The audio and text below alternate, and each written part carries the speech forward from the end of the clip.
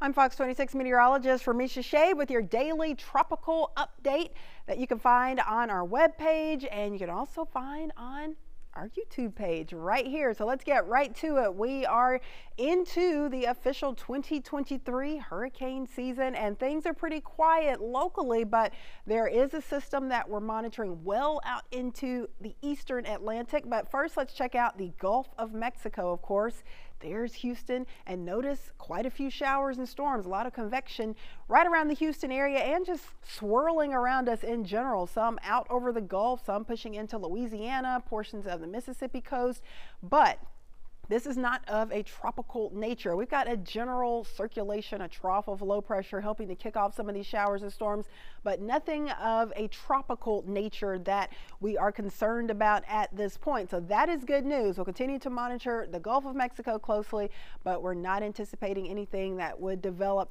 into a tropical storm or hurricane at this point. So let me expand the view and take you out into the Atlantic, and far out in the eastern Atlantic, we do have one system here that we're monitoring. This is a tropical disturbance. It's actually a non-tropical area of low pressure at this point, but it could potentially turn into a tropical cyclone out there over the next 24 to 48 hours.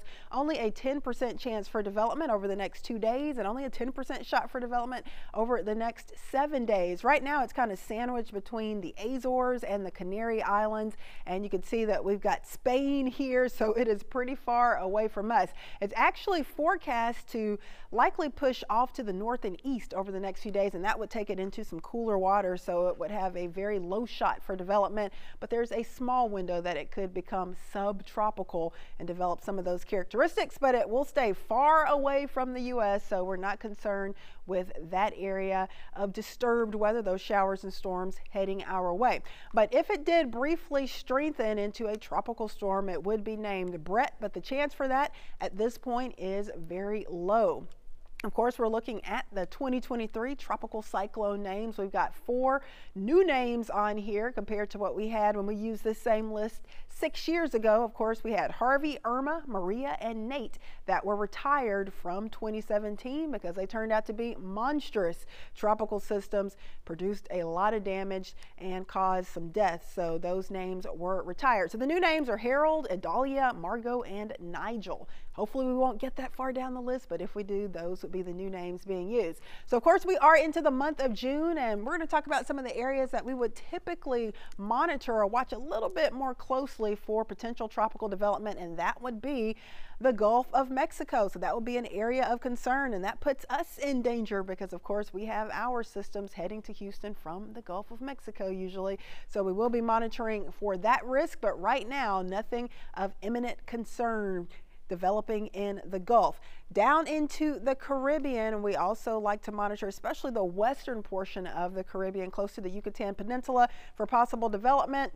We've had some clusters of showers and storms here, but nothing that appears to be developing into a potential tropical cyclone. We also like to monitor the southwestern Atlantic area closer to the Bahamas. That is an area historically that has formed some tropical cyclones this time of the year around June. We certainly have the very warm waters that would support a tropical cyclone. In the Gulf, we've got middle to upper 70s over into the western Gulf, northeastern Gulf, southeastern Gulf, low 80s, and into the Caribbean, we're talking about middle 80s. So some very warm waters, very warm sea surface temperatures out there that would help support development if we got some showers and storms going that could potentially form into an area of low pressure and maybe a tropical cyclone. So we will be monitoring things closely, but other than that one disturbance way out in the eastern Atlantic, we are not looking at anything of major concern to the U.S. of tropical variety at this point. But of course, we've got a long way to go. We are just in the first few days of hurricane season. Of course, hurricane season began on June 1st, and it will stick around all the way through the end of November. We've got a ways as well before we reach the peak of hurricane season, which is typically August and September, and of course the absolute peak right around September 10th. So that's usually when we have the highest risk of having quite a few tropical cyclones developing out there, but of course they can happen at any point during hurricane season. So we are closely tracking things, monitoring things, and if we see something developing, of course, you will be the first to know.